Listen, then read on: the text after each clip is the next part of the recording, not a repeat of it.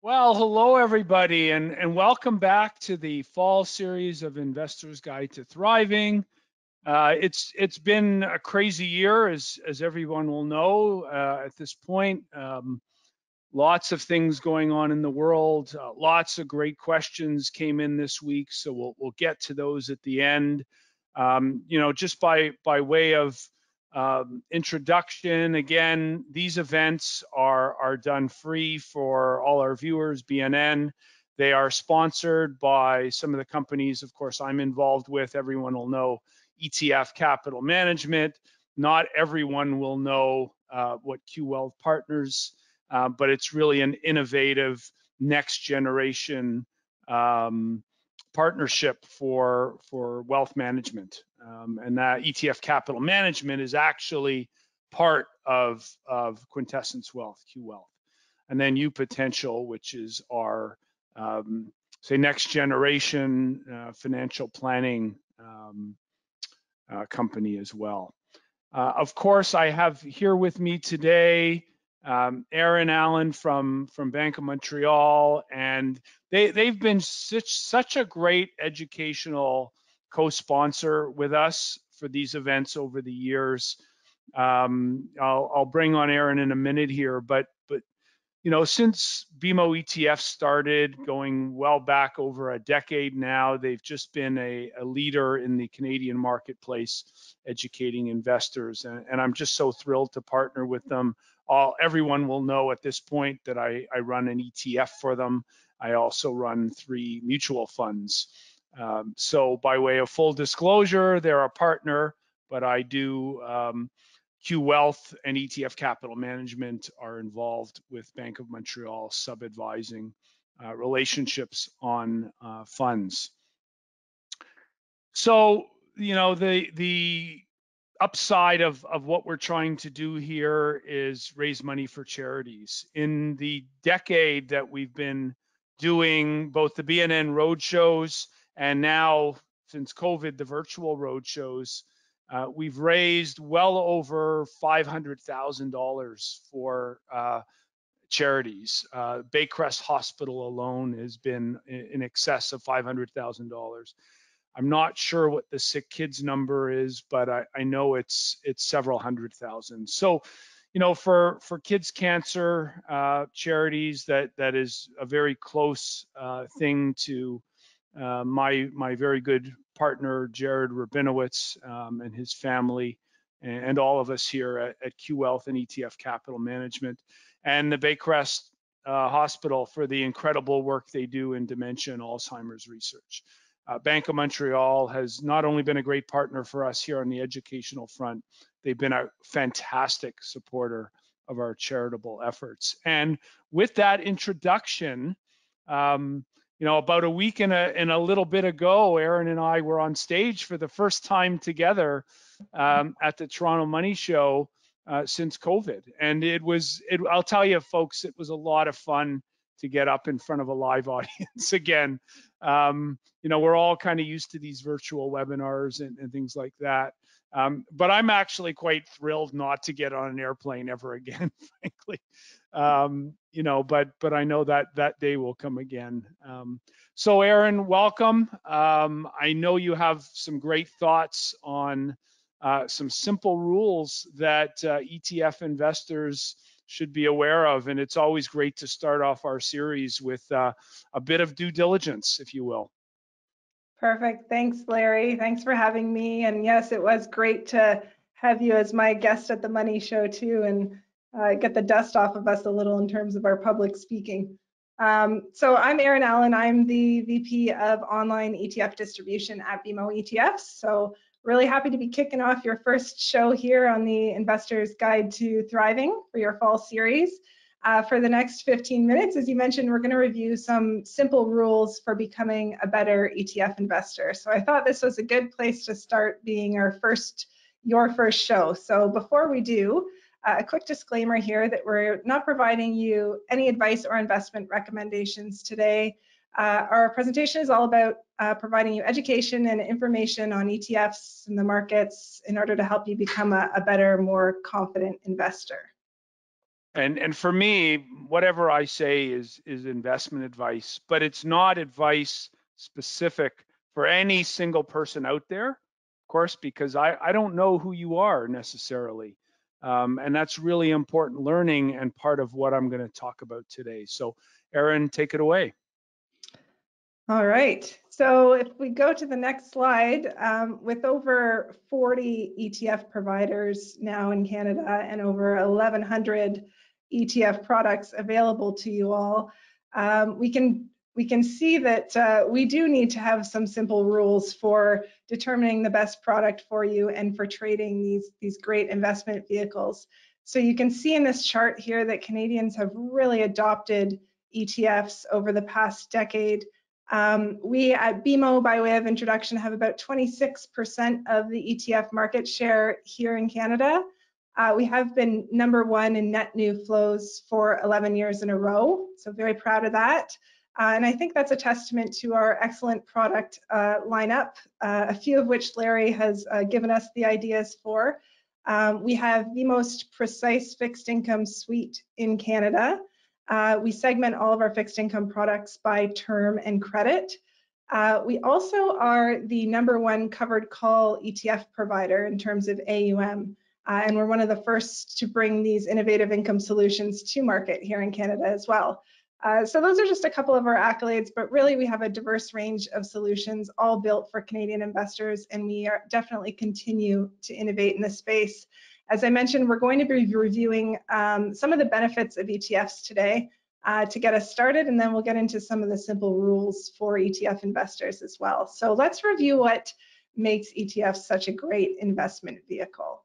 #1, they are liquid. Unlike other investment vehicles, if I think about mutual funds or GICs, ETFs provide intraday liquidity, which means you can buy and sell them during trading hours on the stock exchange. So definitely a benefit there in terms of flexibility within your portfolio. #2, they're diversified. So this can help lower risk in your portfolio. By investing in a basket of stocks or bonds, you reduce that concentration risk or that risk of putting all your eggs in one or two baskets. They're efficient. So ETFs started out as mostly broad market index-based tools, which in and of themselves are very efficient ways to access the market. But over time they've evolved, and now they can give you efficient access to some areas of the markets that do-it-yourself investors typically weren't able to access in their portfolios. So if I think about emerging market equities, a lot of the different bond segments, covered call strategy, the time and expertise that would take a DIY investor, preferred shares, and so much more, giving efficient access to some of these asset classes. They're cost efficient. So ETFs are generally low cost investments, broad-based index tracking ETFs. If I think about ZSP, our S&P 500 index, 9 basis points to get access to all of those companies. So this means a lot more of your money is in the markets working for you, more money in your pocket. Last but not least, they're transparent. So they have daily holdings that you can see on the ETF issuer's website. And this is really a benefit because it allows you to see exactly what you're holding at any given time. It also allows you to build better portfolios because you can avoid overlap within your portfolio and find ETFs that complement each other well. So all of those sort of summarize the why we love ETFs so much, but let's talk about some of the simple rules and things to consider when it comes to investing. So when we talk about advantages of ETFs, of course, liquidity was a big one. Generally, investors look at just trading volume as an indication of the level of liquidity. But in reality, it's important to understand that there are multiple layers, and volume should not be the only consideration. So another rule about looking at volume that I thought I should mention is to ensure that you're looking at consolidated volume. So if you are looking at volume, certain data providers will only show you the volume traded on the TSX. And that's important. There are many exchanges here in Canada, Neo, Alpha, Omega, so many different exchanges. So make sure that you're getting a consolidated view of the volume on that ETF if you are looking at that indicator. You can use, there's a website, quotemedia.com, where you can find consolidated volume, but there's plenty of others as well. Just ensure you're getting that full picture. The other layers of liquidity include market makers. Sorry, Larry, if we just go back, who are out there posting bids and offers on the ETF. So market makers are always there, ready to buy available ETF shares from potential sellers and sell ETF shares to potential buyers. So really for ETF investors, there's two prices that we can see. The price at which someone is willing to purchase the ETF, known as the bid, and the price at which someone is willing to sell the ETF, known as the offer or the ask. And the difference between these two prices is called the spread. And the bid-offer spread is actually your best indicator of liquidity. And in some cases with large, heavily traded ETFs, this bid-offer spread can actually be tighter than the underlying. And then the third layer is the creation and redemption process. So market makers and ETF providers work together to create new units of the ETF when needed and redeem when needed. And this process really ensures that there's sufficient inventory to fill investors' orders, and it allows large buys and sells on the market to occur without much of an impact on the overall market. There are a few other rules here on this slide for trading ETFs that we always suggest investors abide by. Number one, use a limit order to ensure that you're getting the price that you want. Number two, avoid trading ETFs right when the market opens and just before it closes. So I'd say about half hour after market opens, you're okay. And don't trade within that last half hour, because that's typically when the markets are the most volatile. And then the last one is ensure you're trading ETFs when the underlying holdings are trading. So if I think about an emerging markets ETF or a China ETF, you want to make sure you're trading that when those markets are open to make sure that you're getting a price that's most reflective of what those underlying securities are worth. So if we go to the next slide, ETFs are generally low-cost investments. On the simple index replication side, you can find costs between 5 and 20 beeps. For smart beta solutions, a little bit more. For active solutions, a bit higher there still. If we look at Larry's ETF ZZZD, it has an all-in MER of 75 basis points, so very reasonable relative to other investment options out there. But the simple rule here for investors is to make sure that you're looking at the full picture when it comes to cost. And how do you do that? You look at this regulatory document here, the ETF facts. This is different from the fact sheet, and this is a regulatory document that's going to show you all the costs that you will incur. Anything else is really marketing. So some providers will only have the management fee on their website, but that doesn't include taxes or admin fees, doesn't include the cost of leverage if the ETF uses leverage. But on the ETF facts, you can find all of these costs. And you can also have a look at average bid-ask spreads and trading expense ratios as well. So that's a simple rule. And then if we go to the next slide, we also want to ensure that we're looking under the hood at the methodology behind the ETF to know how the portfolio is built, to know what it includes, to know what it does not include. So different products might appear similar. For example, an emerging markets ETF, the name might be very similar, but if you look under the hood, they may not even include the same countries. There may be very variable differences in terms of their sector weights. Another example would be if I look at low volatility ETFs, there's different ways to measure that volatility of the stock. Some will look at beta, some will look at standard deviation. So really remember that not all ETFs are created equal, and you want to understand the methodology because that can have a big impact on the outcome of your investment. A best practice is to pull up the index fact sheet for index replicating ETFs, and that'll dive really deep into the methodology behind it. But if for a smart beta or an active ETF, you can look at the prospectus to find out more around that. And then another rule when we're looking at the ETF is to ensure that we're watching the yields. So just because an ETF has a high distribution yield reported on the website, it doesn't mean that the ETF is necessarily earning that yield from the underlying securities. So make sure you have a good picture of what the portfolio is yielding versus what it's paying out, and that you understand that you might be getting some of your own capital back in the form of return of capital. Maybe that makes sense to you. Maybe you're looking for that higher level of cash flow. Just make sure that you're understanding the breakdown of that distribution. And then on the next slide, because ETFs are so transparent, we can definitely better understand what we're buying. And this is going to help support better and quicker decision making by investors when it comes to how that portfolio is going to fit, or how that ETF is going to fit within their portfolio. So a reminder to check out the holdings online. These are reported daily. Here you can understand a bit more about how that ETF is built. So if I'm looking at the S&P 500, I'm going to see, Apple and Microsoft at the top because it's market cap weighted. But there are other ways of weighting as well. There might be an equal weight approach to some products. And looking at the portfolio and having that transparency is really going to help you understand that a little bit better.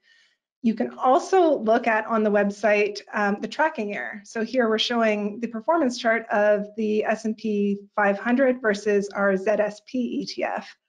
And you want to ensure that with an index-based ETF, it's tracking that index closely. So those lines should be nice and close, which we're showing here.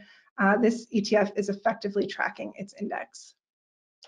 So that, Larry, covers off the simple rules. I just wanted to close out on the next slide by highlighting some great resources that we have developed here at BMO ETFs for do-it-yourself investors, our ETF Market Insights website, and our YouTube channel.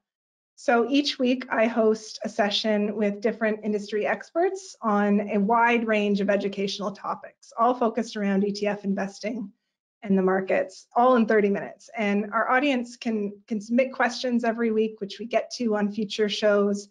So it's a great resource for you. We also have a website, etfmarketinsights.com, where there's a ton of resources for you. There's also ETF tools where you can compare ETFs or screen ETFs.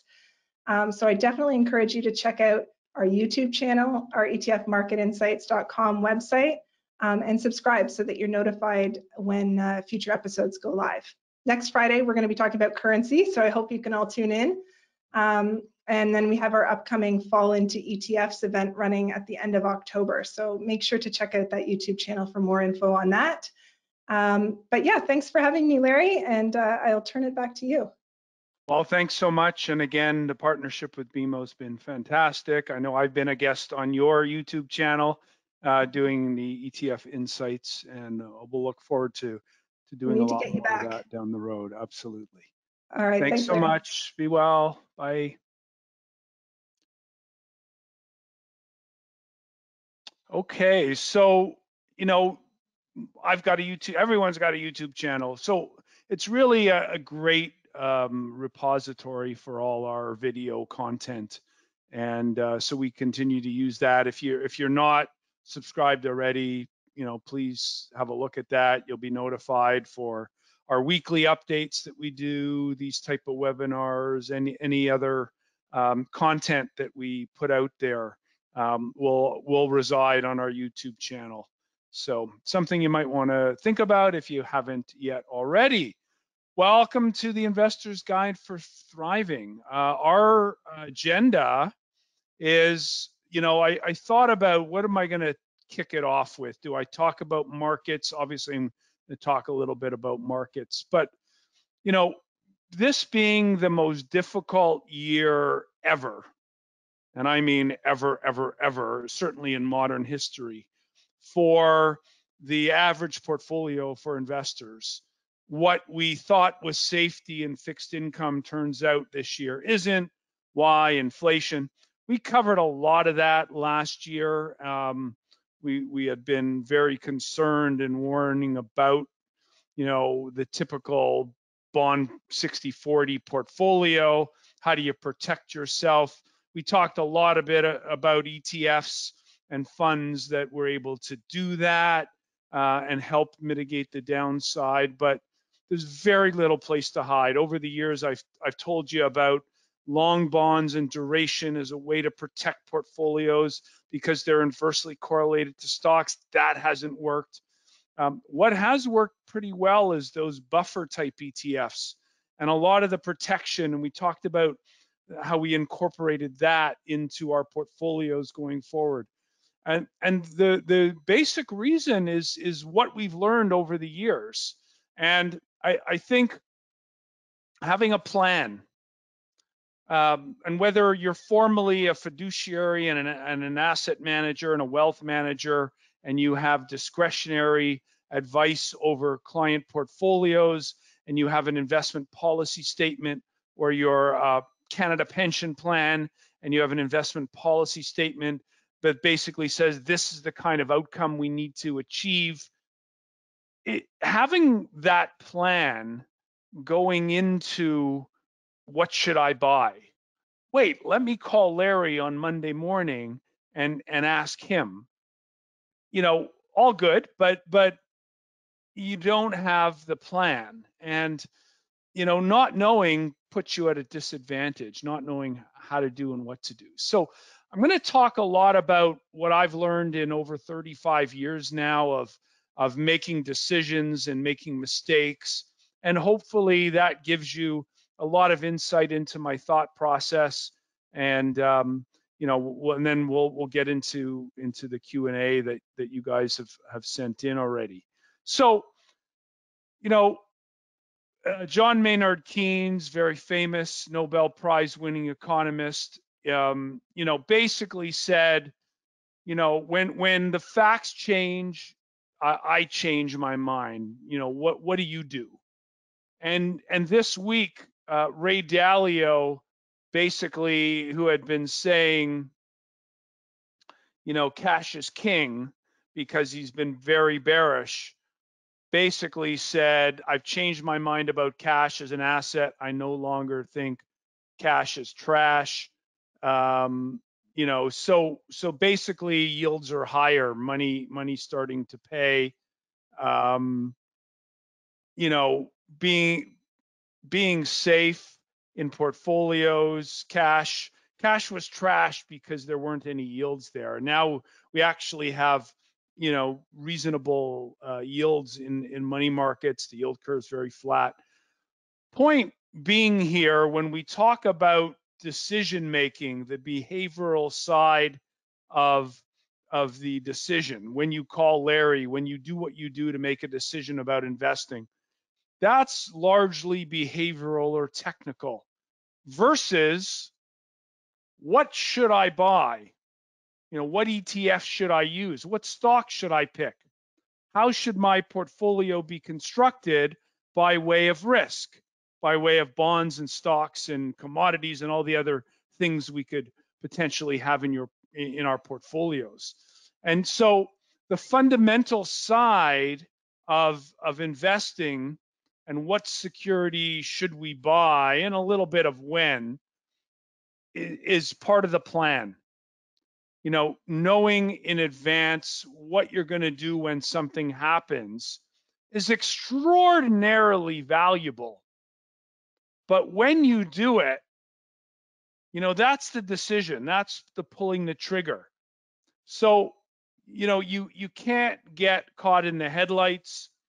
When the evidence changes, you need to change. And that was one of the key observations that Keynes made back in the 1920s. Then there was this book that was put out in the 1930s by Graham and Dodd, and everyone will know Ben Graham was a teacher of Warren Buffett. Warren Buffett has said this many times.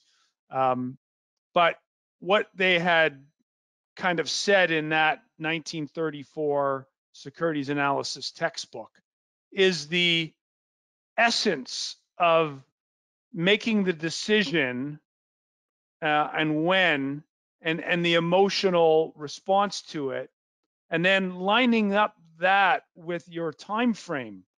So the phrase goes, the market is not a weighing machine, right? It's a voting machine. So when you hear that, that's very much the noise of the market. That's the emotional side. And in the short run, okay, so the story goes on. So in the short run, it's a voting machine, the emotional side. In the long run, it's a weighing machine. And when you think about that and you drill down, when I came across this quote and this notion going back 30 plus years ago, as I was learning about markets and how to think about making a decision and on what to own and when to own it, I still make mistakes in this area of confusing the vote with the way, the time frame analysis. We all get caught up in the noise of the day and sometimes miss the bigger picture. And that's normal. It's normal behavioral to understand that. So when we think about this equation in the technical world, in the short run, it's a voting machine. That's the sentiment side. In the long run, it's a weighing machine. That's the relative performance side. That's what security do we want to own that on trend is outperforming, but on a voting basis, when do we want to own it? And my style has adapted through the combination of being a technical analyst, a chartered market technician, and a fundamental analyst, a CFA, a chartered financial analyst. So I can understand how to build a portfolio and how to choose securities. It's a little bit of what Aaron talked about. You don't have to be a CFA or a CMT to do your due diligence on liquidity and what to pick and which is the best tool to trade. I get a lot of questions. Which ETF should I buy? Not so much, as it, should I buy it now, but which one? I don't know if I should buy the Vanguard one for international markets or the iShare one or the BMO one or all the other ones that are out there. And the answer is do your due diligence, know your cost, know your spread, know what it's costing you to trade. And so that sets up okay, I know what I'm going to do when I'm going to do it. That part doesn't help with the when I'm going to do it, right? So the interaction of the voting machine and the weighing machine is really a combination of fundamental and technical analysis. And that's, when Graham and Dodd did their securities analysis book and talked about the voting machine, they were talking about behavior. This is CMT, but they went on to poo-poo technical analysis, as in chart reading, and Warren Buffett says, the entrails of the market. And I don't think really understands what technical analysis really is. It isn't really about the indicators. It's about how you take the information, interpret it up here so that when you make that investment decision, it's with all the information you have, it's the best decision you can. You shouldn't even think about at that point, what do you go buy, right? It's, well, if this is happening in the world, this ETF, this stock is probably going to give me a good outcome. So that's you want to do all that work up front. Okay. So that's about, all about the security selection and knowing that when the opportunity develops, what do I do? And I think the world going forward is going to get very, very difficult. I started to get really bearish, negative.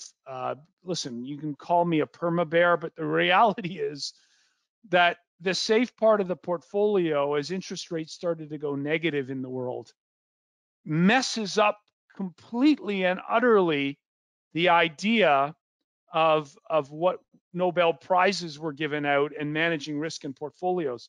And 2022 is the boldface underscore perfect life example of what I was started talking about, 7 years ago now, when you had 15% of all the debt in the world trading with a negative yield. And so when you get into the behavioral side and really understanding why you need a plan, you've all seen those, blogs and research and where you put up a headline. Once that news gets onto the front page of the paper, it's over. I remember this book. I read it, 20 years ago when it came out. It's called The Man Who Beats the S&P 500, Investing with Bill Miller. Bill Miller ran the Legg Mason Value Fund for 11 years in a row. 11 years in a row, he beat the S&P 500. Unheard of. The number of people on the planet at that point that had beat the S&P 500 11 years in a row, you can count them on one hand and almost on one finger. It wasn't Warren Buffett, it was this guy. And so he wrote a book. And guess what happened the next 5 years running? Bill Miller of the Legg Mason Value Fund underperformed the S&P 500 every single year. So when you look back in retrospective and think about that, and what does it mean? It means probably that he's an ordinary guy. It's exceptional in a way, but he's an ordinary guy making decisions about investing. Just so happened, he was the lucky SOB that made his style of investing just happened to work during that window. And then his style of investing, because he didn't change what he did, just stopped working. It didn't matter that he liked a certain type of stock. It didn't happen for him. So when I think about all that, it relates back to as an individual. And when I'm creating portfolios for clients and funds and outcomes, I think about, well, what is my goal here? And the goal for the average financial advisor in Canada and the world is to deliver a return that is going to meet their financial needs, i.e. their income needs, their goals for their retirement. The vast majority of people who are saving money in their retirement accounts is for retirement. But that is infinitely different than, for example, saving money in an RESP for kids. That is a finite life. As the kids get closer to needing that money to use, the risk parameters need to change. If you're saving in your TFSA to buy a house in a couple of years, that's soon. Your risk needs to be very different than if you're a Canada pension plan and you have to fund a 7% in perpetuity obligation to Canadians to meet the obligation that the government has made for all the people paying in over the years. That's a very different outcome than a charitable foundation that must spend the proceeds every year on whatever their charity is and can only let it grow at a certain rate and so forth because of its tax exempt status. So depending on what your account is, what type of account is, what the goal of that is, should have a very different portfolio. So, as I think about this, should everybody just be 60-40 or 70-30? And the answer is absolutely not. For me, a TFSA, I nicknamed this years ago when it first came out, totally for speculation account. Because you're putting in after-tax dollars and all the money you make, you're never going to pay tax on. And so if you're going to take any risk at all, serious risk, growth type risk, this is the place to do it. Yet I constantly get questions on BNN, I got a tax-free savings account. Should I put some bonds in there? It's not a savings account. The government has given you a vehicle to speculate in. Now, that doesn't apply if you're a young 30-something and you're not even making your RSP contributions every year and saving for retirement, and you only have a tax-free savings account, and really the goal of that account is to save for something, whether that's a house, a condo, or a car. Therefore, it should not be a speculative account.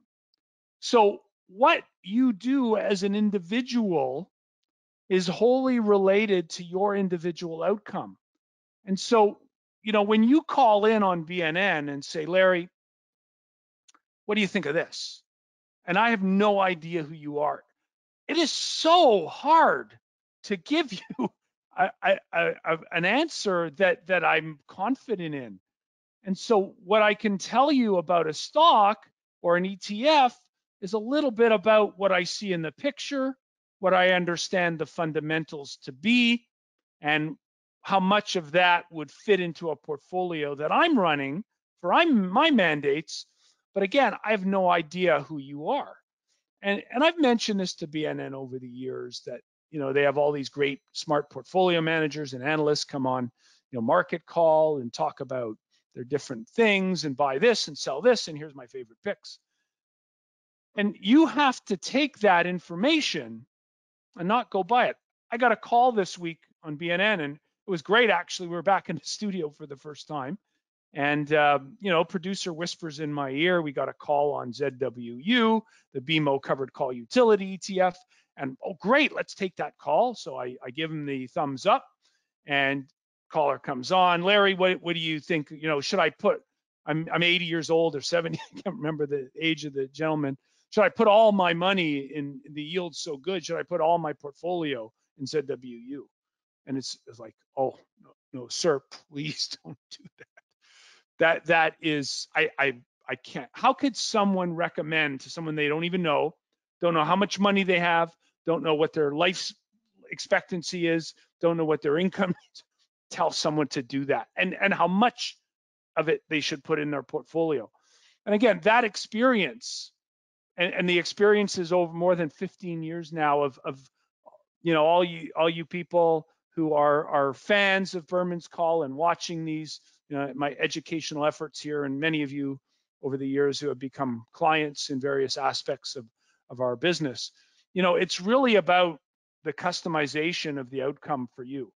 And you go through a cycle and you learn a little bit more, and you go through another cycle and you learn a little bit more. So I thought today would be a great idea of a culmination, if you will, of all the things that I've learned and mistakes. This is really the book I'm writing, and I'm not a good writer, and it's a labor of love for me to finish, and one day I will.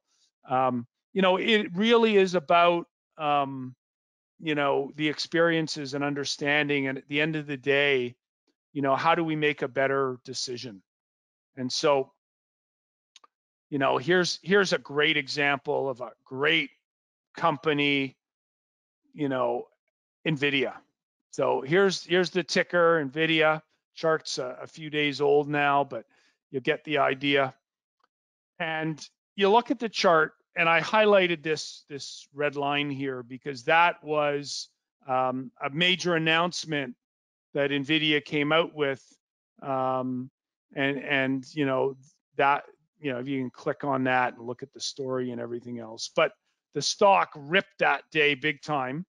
I don't know if you can see the candlestick there at all, but and then for a couple of days and then pulled back, tested the 200-day average.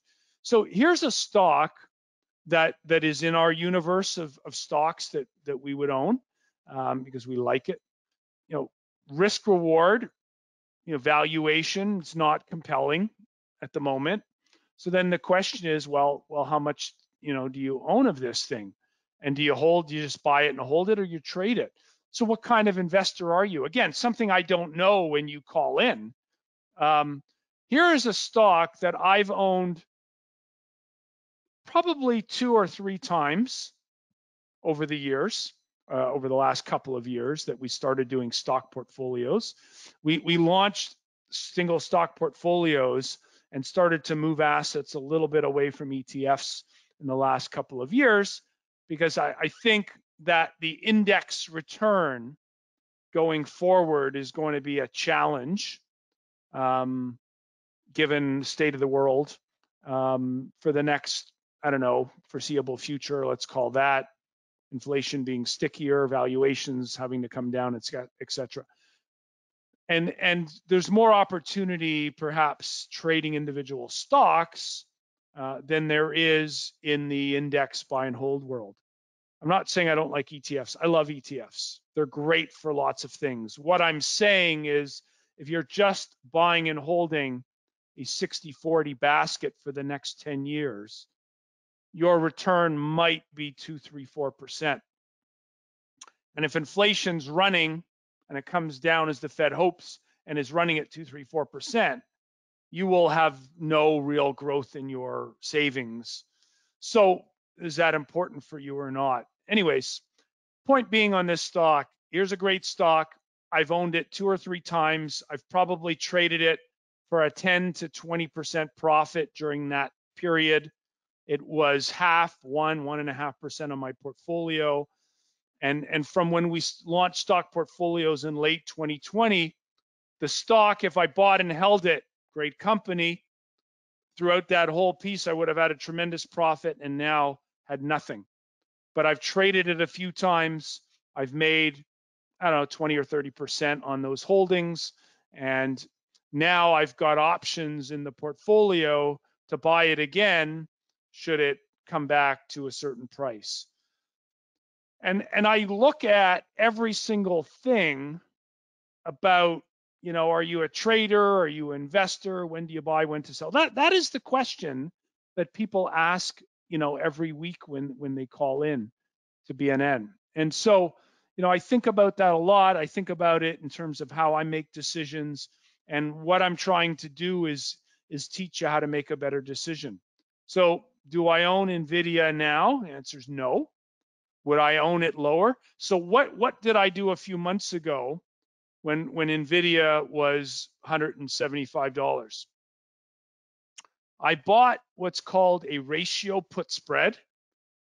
And so I bought a put at, I don't know, it was $115, $120 put, and I sold 2 105 puts.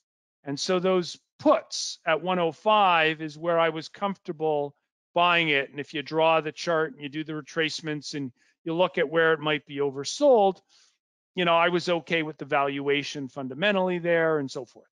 So I was happy owning it there. But I didn't like it when it was here, and I liked it a little more here, but not a lot. And so I bought these put spreads. And then the market starts selling off. And so I'm making money on the long put. So here's a position that I put into the portfolio where I made money as the stock went down. The position netted me a yield that I was guaranteed to make. And if it gets to on expiry, which is October 21st, a couple of weeks from now, if it gets to 105, I'm going to own it at 105. Now, if at that point it's 100, I own it at 105. But remember, it's compared to what I did at the time. So if you understand your toolbox and know what you can do in your portfolio, so that's a position that you can't do in a registered account, right? If there's a margin call, you can't meet it. They won't let you do that. So you can't do naked put writing. But you can do that in a cash account or margin account. So it depends, again, I don't know what capabilities you have, if you're comfortable with leverage and what to recommend, but that's kind of what I was doing. So, great stock, great company, testing the 200-day average as we're going up in early, with good news coming up, it gets overbought, RSI, sell it out. Listen, I sold this thing out after buying it at the 200-day average a few weeks later, and I made my target return, and then the thing, doubled. And boy, did I feel silly. No, I didn't, because it wasn't in my plan to trade it like that. Okay? We don't know where the top's going to be. We don't know where the bottom's going to be. Folks, what I've learned over the years, anybody who tells you that they know that is a charlatan. Run. Because nobody knows. So how do you think about investing? About a decade ago, came across a firm called EdoSearch. And in the last few years with COVID, we kind of dropped the ball on this, but we were actively looking at doing a fund with them. And I've talked about this on Berman's Call roadshows before. It might have been back 2016, 2015. We were doing live events, and I had demonstrated what they were doing. So think about this chart here of Apple. The example on their website, which I clipped this from, and the link is there, and you can read their white paper on it. What did the stock do in the last 3 months? Let's take that pattern. Let's match it to every other stock pattern of 3 months in duration that looks like that behavior. Let's project it forward on what happened on average. So that green line projection 1 month out is the average return of what Apple would do based on that behavior. But every stock in general that had that behavior, that was the projection with a standard deviation, so uncertainty about that projection, that it could have been as high as 107.93, but it also could have been as low as 87.48. What that outlook does is say, I've got a potential return and I've got a variance, standard deviation risk. Now I can put those together and get a return adjusted for the level of risk. That's what we do in here, and that's what the computer does. Folks, the future of investing is not going to be Larry making calls on charts. It's going to be Edo search. It's going to be creating a portfolio based on a computerized probability of the outcome. And it's going to come to an ETF near you. And they have some of this AI type ETFs right now. And they're getting some based on social media hits and other things. And you're going to see some in the future, based on this stuff. I can guarantee you that. They're going to be more expensive because there's some value added versus being 9 basis points for the replication of a dumb index, let's call it, the S&P 500. Not that it's a dumb index, but it's a rules-based, transparent index compared to an active strategy, always making a rebalancing decision based on this. And so our philosophy on how we run our equity portfolios is exactly this thinking. What do I think about the stock? Fundamentally, I've already decided that I want to own it because it's a stock that I like as a company. It's a good company. I've also decided that based on the economic environment we're in, this is a company that could, not will, that could outperform the dumb index, right? But at any point in time, so I didn't like Apple in this example, maybe at 110, but now all of a sudden, at 90 something, kind of the risk return is better. I like it. There's more value to it. So, then the question is, well, how much Apple should you own? And if you're trying to beat the S&P 500 and you like Apple's risk return adjusted, right, for the volatility, then you need to have a position that's bigger than Apple and its weight in that index. So you're seeing how all the pieces are all starting to come together now. So I think that learning is really, really important. So we've had the worst year, basically ever. Once bond yields started to turn negative, if you look at a global, so VT is the Vanguard Total World All Country All Cap ETF, trades in the US, so it's in US dollars. You could change that to Canadian dollars and get that equivalent Canadian return for a Canadian. If Canadian dollars outperforming up and down, over a long run, it's going to be pretty similar, but it can deviate, in any given year pretty significantly. And then the all bond index. So the Bloomberg Global Aggregate Total Return Index, unhedged. That's every bond in the world, basically. that's investment grade, no high yield in that index. And if we take a 60-40, 50-50, 40-60 of that ETF and that bond index, and say from the end of 2015, when we first started to see a huge amount of debt in the world go negative, ECB and Mario, never really happened in North American markets for a couple of reasons, but largely in Europe and Japan, you had seen that. I made a call at that point that the 60-40 model was basically broken and it wasn't going to deliver for investors. So the total world index in US dollars annualized up till a couple of days ago, or the end of September when I created this chart, 7.09% was the average annual return. And for the bond, a loss. Why was there a loss? Because bond yields were negative in parts of the world. Now, if you looked at just the Canadian bond market, you have a positive return there, or there's the US, there's a positive return. But generally speaking, for the world, it was a negative number. And I'm looking at a global, perspective here. So 2, 3, 4% was your average return up until end of last month in that portfolio. And that's without cost. There's no sort of, the ETF cost of VT, which is 18 basis points. That doesn't include paying a financial advisor, planner for their advice on creating a portfolio. So what I had said, going back in retrospective now, obviously, had we done this at the peak of the market, late last year, those numbers would be higher, because this year, as we know, that 60-40 portfolio has been terrible.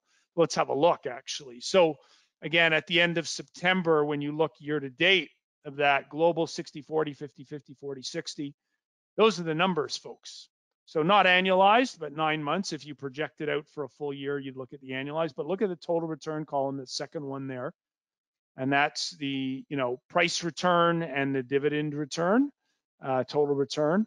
So you could see in VT the difference between the price change and the total return. There was a yield there, but the other indexes don't have that in it. So we've used the underlying indexes total return. So you want to look at that number. Bonds down, global down 20%, equities down 25.5%. So you're balanced. Again, worst start to the year ever. And it's the bond side that was supposed to be protecting you. And folks, for the last 7 years has given you nothing. And now yields are higher, so there's some value there again.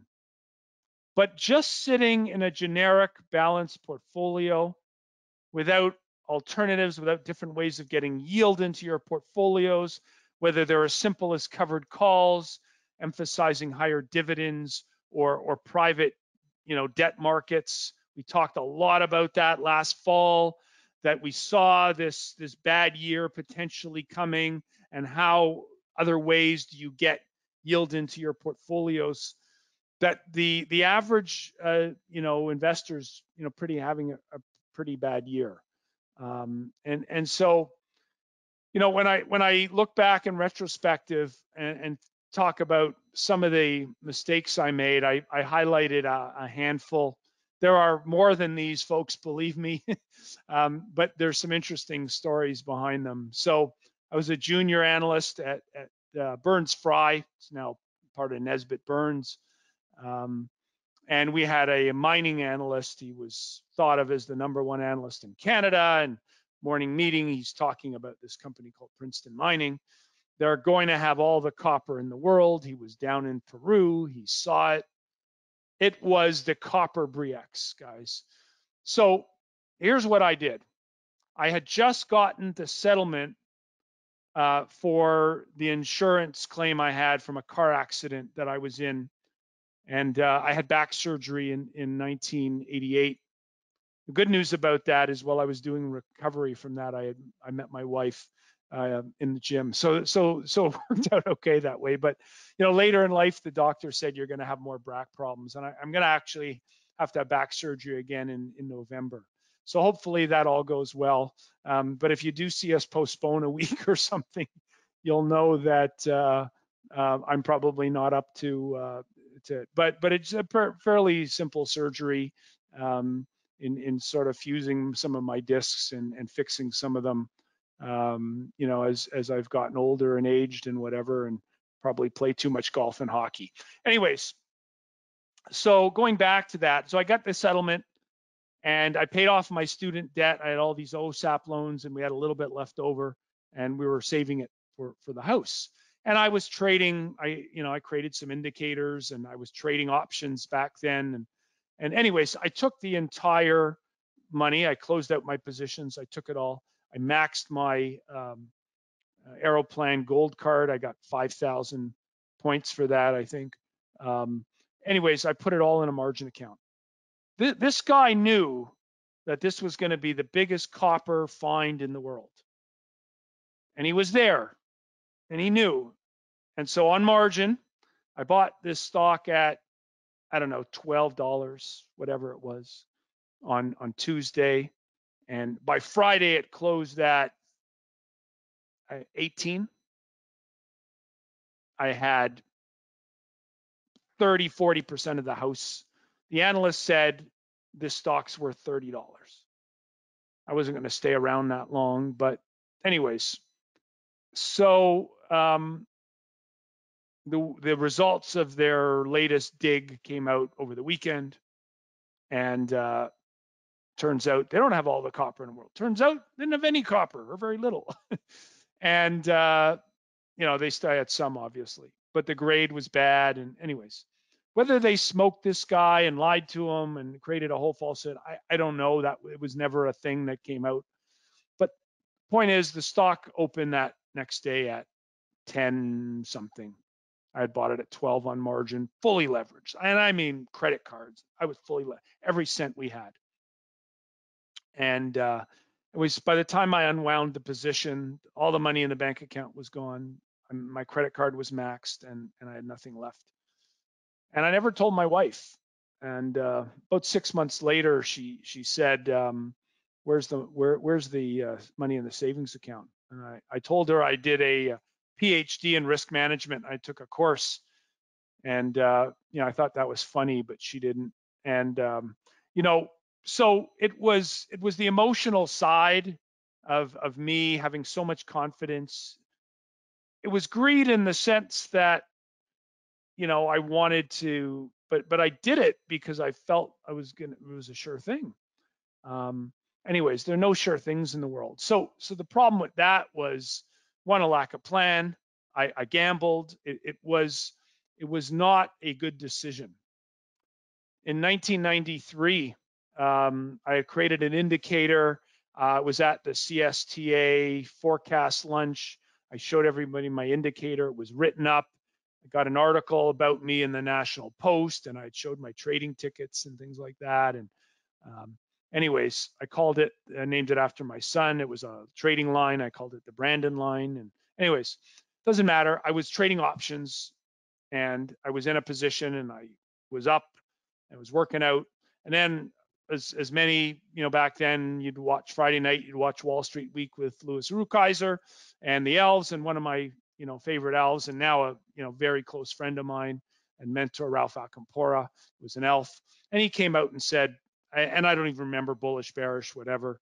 And so I thought, oh my God, Ralph reads the charts. I'm just learning about him. I was just starting my CMT back then, and anyways, got out, and it turns out Ralph was wrong. And so again, why did I do that? Because I listened to someone, I didn't have a plan. I didn't stick with it. I had a trading model, but I let the noise of the market, I let the voting part of it influence, what I thought, based on my read of the market. 1995, I was trading commodities. I was trading on a commodity desk for a firm called Marlowe Lemire, out of business. They had some not so good people running it. And anyways, getting caught in a limit market with leverage. So the lesson learned there, and fortunately, it wasn't a lesson that I learned. It was a client, and they were trading Japanese yen, and they were selling it and leverage in futures markets. Anyways, one day these guys had a $5 million margin call, and they stopped answering the phone. And ultimately, what brought the firm down, the guy who ran the futures group actually had to go. It was called the Credit Bank of Cambodia, if you can believe that. So lesson learned there about leverage and being greedy. And all this speaks to really, having a plan and knowing, some leverage is good. There's opportunities to use it, but how much do you use? When that guy called in this week and said he was going to put all his money in one thing, I just went, because that really is a mistake. 1996, I'm working in Boston. I'm writing my CMT level 3 paper, and I submitted it. It was an indicator that I created for the bond market. And Phil Roth, who many would know in the technical world, he was the technical analyst for Dean Witter at the time. Phil actually worked in the World Trade Tower, and the plane hit. I don't know. I think he was 10 stories above his office, and he got out. But he was in charge of the CMT research papers at the time, the thesis that you had to write, and I wrote it on an indicator. Anyways, they gave it to this guy. This guy, very high profile market technician, created some indicators. He criticized, he was completely wrong. He didn't know the asset class was fixed income. He was an equity guy, and it was just wrong. And I went back and really criticized market technicians group at the time, that they gave my paper to someone who wasn't qualified. And boy, did that raise. But that led to a lesson about ego. And so this guy calls me up, and what do you mean I'm not qualified? And so when you let ego get in your way, that can lead to bad decision making. And in this case, it wasn't my ego per se saying mine was right and you were wrong, but it was a lesson about being humble a little bit more. And I think that's an important characteristic and learning about markets. In 2001, as a strategist for CIBC World Markets, I was trading a futures-based prop book for the bank. So bank's money trading, not for clients, but for the bank. And my goal was to make money. And I had, I was trading bonds and euro dollars and S&P futures and all kinds of commodities and stuff, but mainly the financial ones in the markets. And at the 2001, they decided to stop the sale of 30-year bonds. It was a complete surprise to the market. And all of a sudden, I lost I was having a phenomenal year trading, and I had lost like 70% of my P&L, overnight, closed my position out. And so I looked at that and I said, my bet size was wrong. I was so confident in what interest rates were going to do because of what the chart said. I didn't have the bet size right.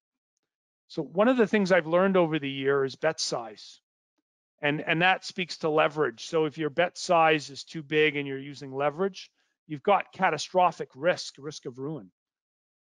So that was an important lesson learned. Calling the market bottom and not maximizing the outcome. So in 2002, literally to the day, I put out a research report and I called the bottom of the .com burst. And what did I buy at the time? Well, I thought technology stocks would bounce back the most, and so back then I bought the Qs. And we didn't have the hedged version. I didn't have ZQQ at that time. There was only the US dollar version. And so ultimately, I was right. And the NASDAQ rallied significantly, and I probably sold it out a few years later.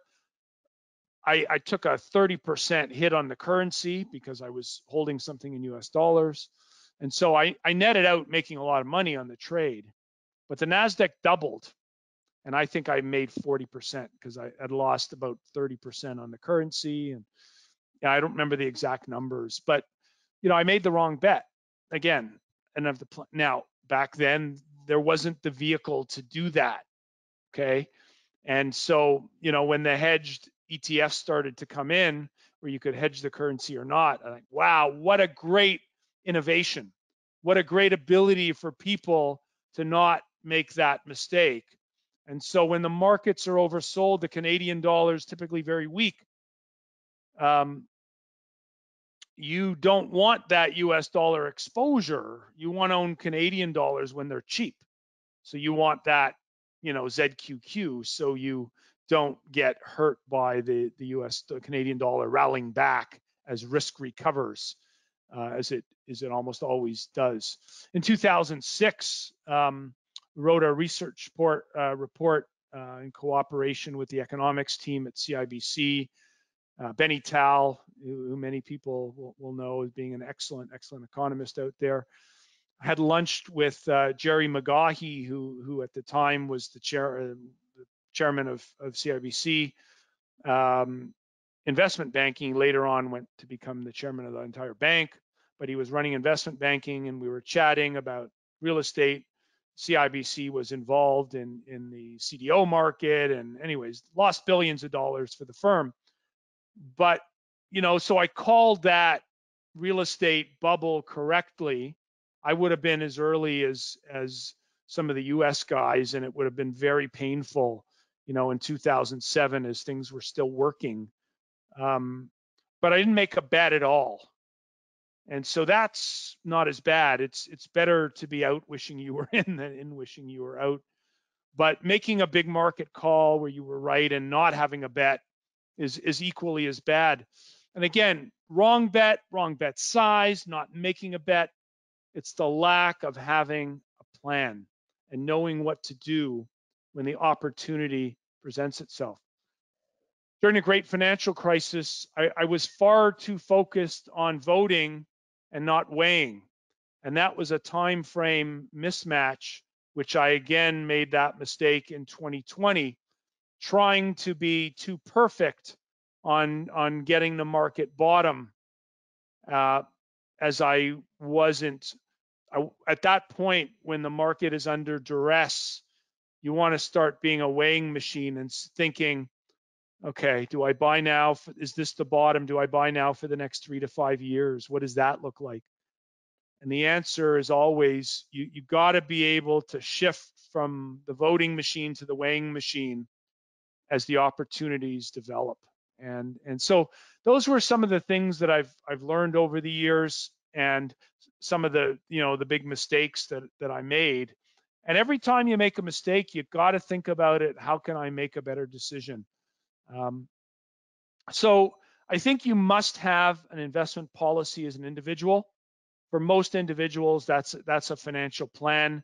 Knowing what your goal is and what your outcome is will lower the anxiety that you will feel through the ups and downs. Now, some of you have more of that than others. People with more savings, can weather the storm a little bit better. But, if you think in dollar terms, if you have 10 million and that 10 million goes down to 7 million because there's been a 30% correction, and you think that you just lost $3 million, can you imagine what Elon Musk think every day, about losing a couple $1 billion on his Tesla value? So if you have that investment policy and know that your portfolio is aligned properly to achieve that outcome, you should have a better outcome. The problem is most advisors today, and really why we started Q Wealth and part of the fintech involved with that, and really getting our portfolios to be computerized and the investment decisions based increasingly more on doing your homework, doing your due diligence, understanding what you're owning, and driving the portfolio to have an outcome for a client adjusted for their anxiety, i.e. level of risk, I think really is the future. And I do think, for the next decade, things are going to be a challenge from the traditional way of thinking 60-40. So you've got to remember your time frame and style and the voting and weighing horizons. So important, because there was a famous trader, and I can't, Larry, what's his name? Buy when they're yelling and no, sell when they're yelling and buy when they're running, or something like that. I can't remember exactly the phrase, but it's buy when there's blood in the streets. It's that essence of things. So having a tool to measure that is really what we created ProEyes for, to help everybody. Hall of Famers in baseball hit 300. That means 70% of the time they get it wrong. What you have to do is swing at the best pitches. And that's the opportunity and understanding the risk return of the investment. And if you understand nothing else from being an investor, be friggin' humble. Understand Mr. Market is way smarter than any individual. And again, I caution you, those who think and present themselves as having the secret sauce, that only if you bought what they're selling, you would have all the money in the world. I'll just point to some of the Bitcoin shills out there, but won't get into that. Just be humble. Understand how something fits into your portfolio and how to create it so that you have an outcome, so that you can minimize your EQ. So ProEyes is a tool to help with that. On BNN this week, I talked about the opportunity that was there. We should get a trading rally. Market's ripping higher right now. How long is it going to last, Larry? First question. I have no idea. That's a simple truth, folks. We don't know. But what we have to do is recognize when the risks are attractive, turn to the weighing machine. When the risks are not attractive, turn to the voting machine, and make sure what we do. If you think you can be all in cash and get back in, back and forth, the ProEyes indicator is helpful for that. Are we at a point in time now where this is just a trade, a bounce in a bear market, or is this the time to think about the next 3 to 5 years? So I think a little bit of both, because where we are now, 3 to 5 years, equity's probably higher. Bonds probably better, price-wise, yields a little bit lower. Not a lot lower, a little bit lower. So that would give me an expected return of the next few years of a 60-40 balanced portfolio of, let's call it 4 or 5%.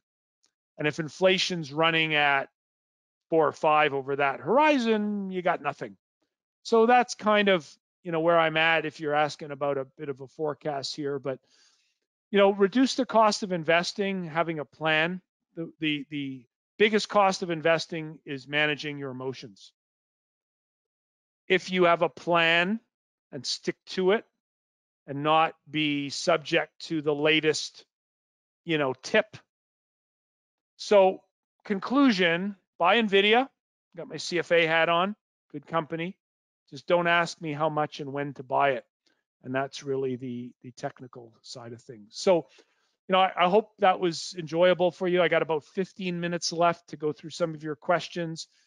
I'm going to hit the ones that came in online first. If we have time, we can maybe get to some others that may have come in later. So what are expectations for earnings going to be? More doom and gloom, or is there light at the end of the tunnel? Well, tunnel it is. So here, let me bring up this chart here, and I prepared for you. This is a year-to-date on the top S&P 500 as of the close of October 5th, and the earnings outlook for the end of 2023. So we call that year plus one, $243.66, which is up over the past couple of days. It was down at 242. So this moves around every time an analyst upgrades a stock or downgrades a stock, and it's weighted by all the S&P 500 constituents, and it's all the analyst estimates. It's not one analyst, it's the consensus number for those stocks, weighted by their weight in the index. And if you look at what the actual earnings are trailing in the bank, $204. So if you think about the next year plus the end to the end of 2023, if you think about the forward 12 months, 233.69. So, third quarter, but to end of year. So basically it's saying that you're going to get a 4.27% earnings growth in the fourth quarter of next year, but you're going to get 14.5% earnings growth between now and the end of a year from now. Folks, we're going into a recession. Analysts don't have a clue what's coming. So this earnings period will be important. What are companies going to say? Well, we've got a lot of pre-warnings in the last few weeks. Look at this September, so it's come down a little bit, but you can see it here. It's come down a little bit in mid-September. It bounced back.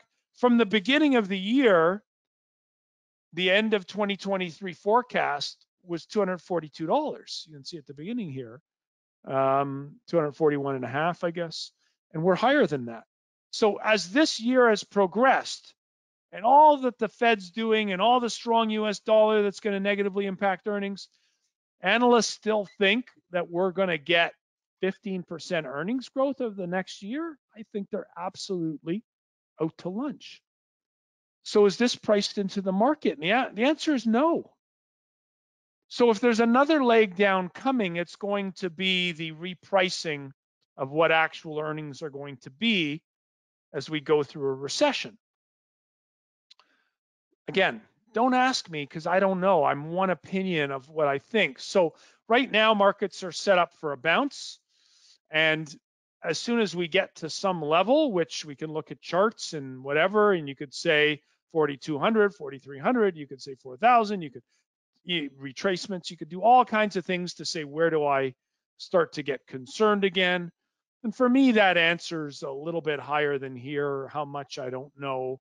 But we would look to take the volatility risk down in our portfolios again. So what does that mean? Well, that means adding a hedge where we can do that in the portfolios, so that when the markets, and if the markets go down again, we don't go down as much. And that's really all you can hope for. You can try to time it, but what if you're wrong? What if this is the bottom? There's a study that went around today and looking at bread thrust, the amount of stocks that have rallied off a level deep oversold condition. Historically, the markets, from 1950 on and breadth, and when you get a move like this, they're up 1 year later. Always. So time to think about the weighing machine, or are we still voting? What's the answer, folks? I don't know, but have a plan and understand what to do when the opportunities are there. So our indicators this week told us the opportunities are there. We lifted all our hedges, covered the shorts where we could, where it made sense, and increased the risk, get more growth into the portfolio so that whatever bounce we get to whatever level it's going to go to, we can get some performance on that. We saw the UK pound drop last week. It appears US currency is rising. Can you please explain why this is happening and what we can expect to see in terms of volatility in global currency? The new government that came in after Boris Johnson press made some absolutely horrible decisions in recent weeks that put a lot of stress on their currency and finances. At the same time, they're going to have to tighten. Fed's going to have to tighten more. They announced QE last week, where they had started QT and temporarily. And so you look at a long-term chart of the UK, and so we hit levels not seen since the Plaza Accord. So, as the US was fighting interest rates, you look at this marker here, early 1980s, when Volcker took over the Federal Reserve and he started raising interest rates aggressively. Eventually, he killed inflation. Bond yields started to come down, and they were tightening at a faster rate than everyone else in the world, and the US dollar got very, very strong. they all got together at the Plaza Hotel in New York and made an agreement that they were all going to start to increase the value of their currencies relative, or basically they were going to start to defend their currencies relative to the strong dollar. So, we're at that point now. The value, I think the UK is the cheapest large country asset in the world, and merits an overweight in portfolios at this point. Again, this is now turned into a weighing decision. If you're voting, you're caught up in the noise as the question, what's going on there. But when you get perspective and you look back, you think about the weighing machine, you got to start weighing this. So we're adding exposure to UK equities and overall to UK ETFs. We like FLBR. Major cities in Canada have extreme vacancy in commercial office space. How much does this hurt REITs, and what's going to happen with this unused space? Can you see the commercial real estate sector rebounding? So great question. We launched our private credit fund, and so we invest in some private office REITs, and they have seen a lot of stress. So here's what I did. I went back to the beginning of Dream Office REIT. It was Dundee, back in the day, and looked at that. That's the white line. This is total return, price change since inception. So back 1997, 25 years, it's lost 35% price-wise from its IPO. Total return 163%, coming off the distribution for an average total return of 3.9%. Now, obviously, had we took that measurement a few months ago or pre-COVID, would have been a better number. Relative to the TSX at the peak in 2019, it was outperforming the TSX, was not quite as good as the S&P 500 or the Russell 3000, which is the entire US stock market. So, since that time, the TSX 7%, US market, about 90 basis points higher. Again, measuring only from the beginning of Dream Office REIT, and you could see that underperformance. So the question then is it time to take a weighing view or not on the office space? Is all the bad news priced in? And so, what's going to happen? I think one of the things we're seeing in some of the funds that we're investing is it going to rebound? And to some extent, yes. We need less supply coming, so a lot of less new build you'll see for sure, because there's no demand or not as much demand.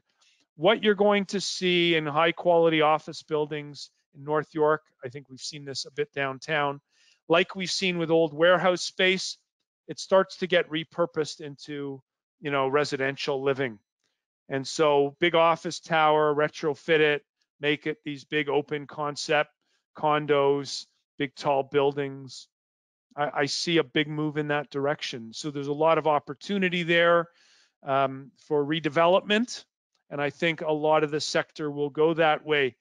Does that mean Dream Office REIT or the entire sector is a buy, right now? And I would probably say no. It's still an underweight, but way better than it was a few months ago. Is it's time to start weighing it yet? We're getting close, I would think.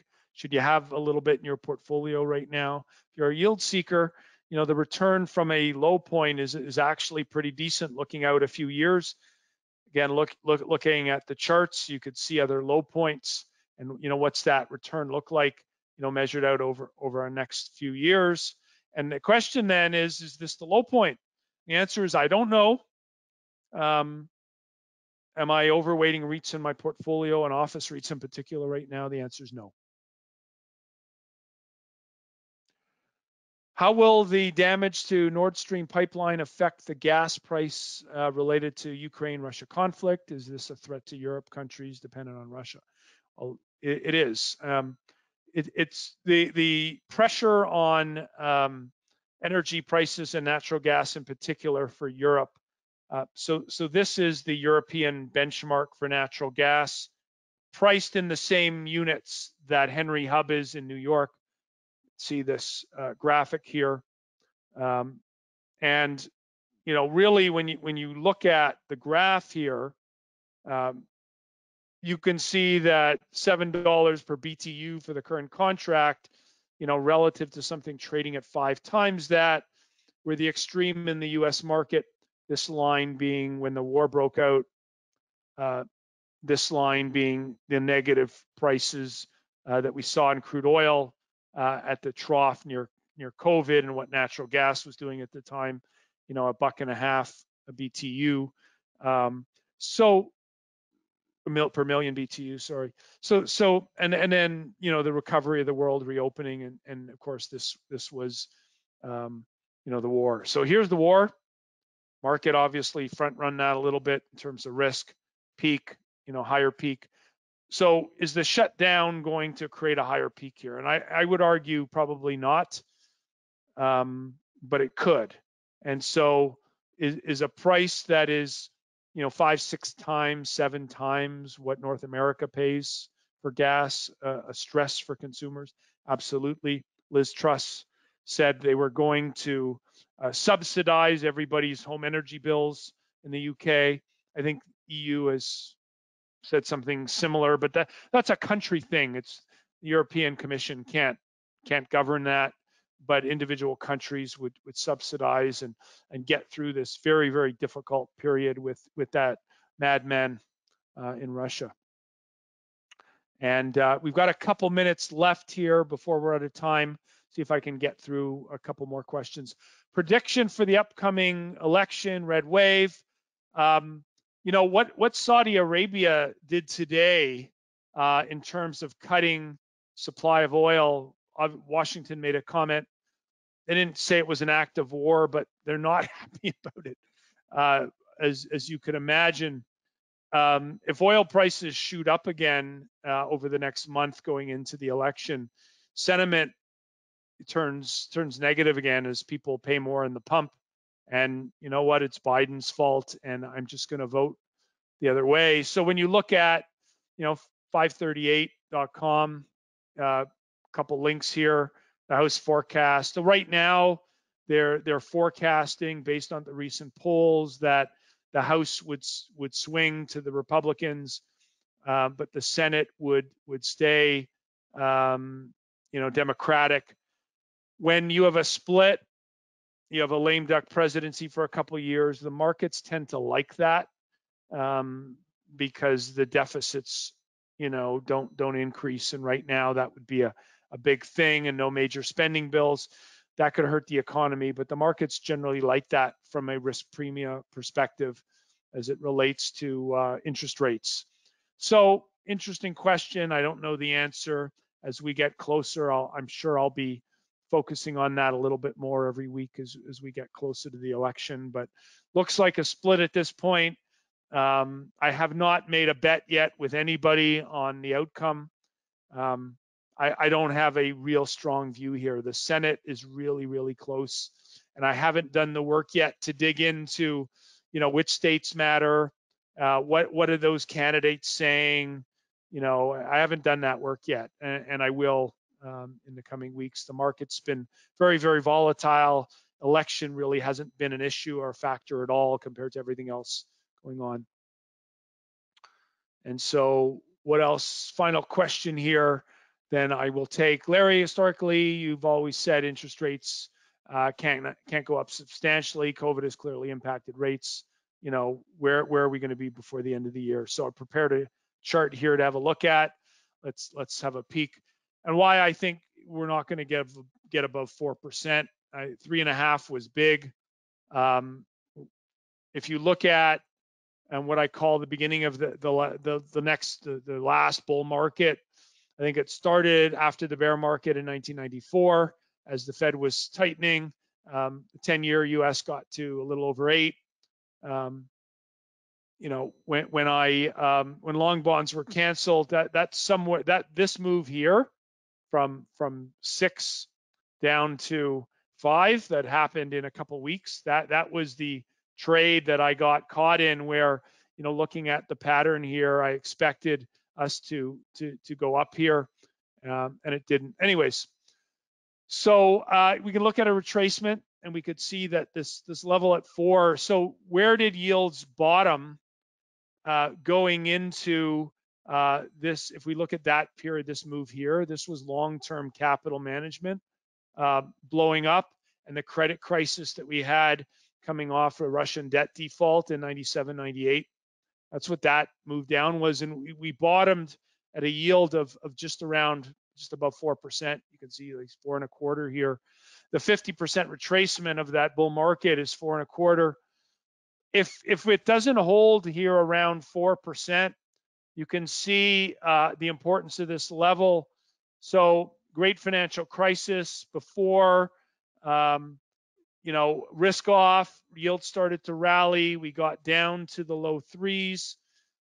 Where did we bounce to initially? We bounced to a little over 4. Every other rally and subsequent bounce couldn't get back above 4. Now we go into the European crisis, rally back up again, couldn't get above. So 4 is a really big level for the US 10-year. If it really doesn't hold, the next technical area is above 5%. And I think, well, what has to happen economically for us to get above there? And inflation needs to be way stickier, and the Fed needs to make a big mistake. And that's going to be really bad for the economy, put us in a recession, and hence you want to own long bonds. So I really like long bonds here for a trade. I've not liked them really for a while here, but TLT looks very interesting. Folks, thanks very much for tuning in this week. Final question here, calling me a poor Leaf fan sucker. Go Leafs, go. It's going to be a great year. But from a Moneyball perspective, I think they pay way too much for the output. Have a great week, everyone.